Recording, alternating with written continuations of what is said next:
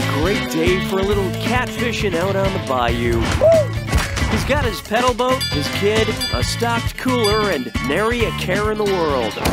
But as they say down in Cajun country, what y'all fishing for, what y'all catching, that's two different things, mon cher. Then he plays a sinister banjo riff and sinks back into the shadows. But hey, don't listen to that naysayer I just made up. Nothing could ruin this perfect day. Oh my God! And now you know why fishermen wear waterproof pants. That's not one of those cute Disney gators that plays a little accordion either. That's an 18-foot man-eater. Oh my God! And he pedaled that thing out of there like Lance Armstrong on an EPO bender, allegedly. I think you're safe now.